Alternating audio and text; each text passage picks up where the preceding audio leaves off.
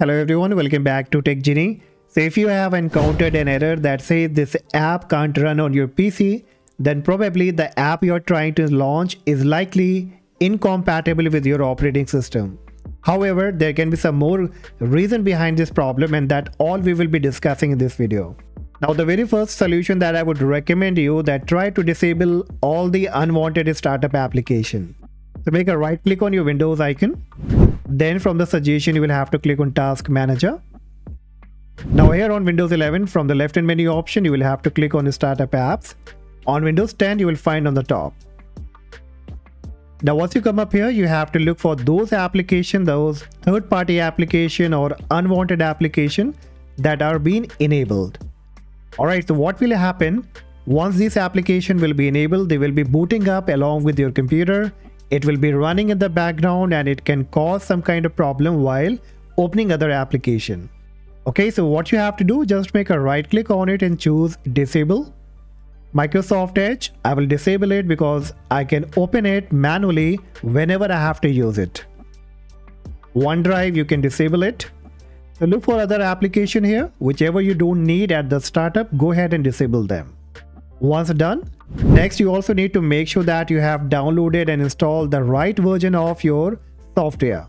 For example, if you are using Windows 10 32-bit version, and if you have downloaded any application that belongs to 64-bit, then probably you might have a problem.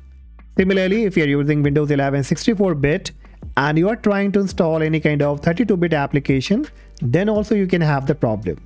Alright, so what you will have to do, go ahead and just uninstall that application. Then click on your Windows search, type System, and from the suggestion you will have to click on System Information.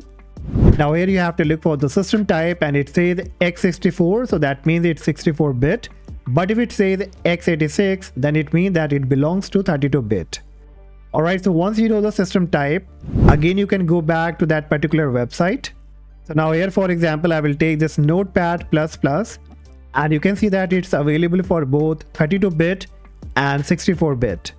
Now instead of 64-bit, as I'm using the 64-bit system type, if I go ahead and install the 32-bit application, then probably I will have the same problem and I will be getting the same error that this app can't run on your PC. So if you're using 64-bit, go ahead and download the 64-bit application and then try to use it. So once you have installed the application, next what you have to keep in your mind, that is start that particular application with the admin rights. So you can right click on that application icon.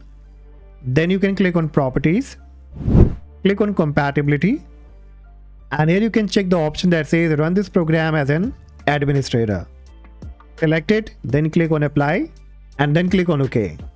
But now in case if none of the solution work for you, then you can also try enabling the developer mode on your Windows 11, as it allows the user to run undesigned universal Windows platform application, and this way you can install UW app from outside the Microsoft Store without any problem.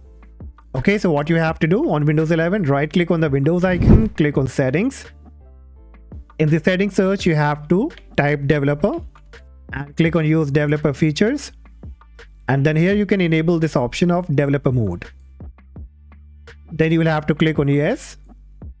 Now once it's been enabled, go ahead and restart the computer and again try to run that particular application and see that if the problem has been fixed or not. And that's all guys for today. Hopefully all this solution will be surely working for you. And if yes, do not forget to like and subscribe. And still if you have any issue, then also you can let me know in the comment section. Till then, take care. Bye bye.